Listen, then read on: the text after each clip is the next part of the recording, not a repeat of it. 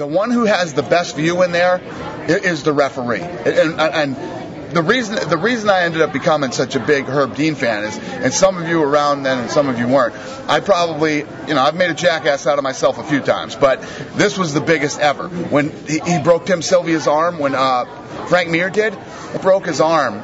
I didn't see it. I ran over. That was when Mark Ratner was the commissioner.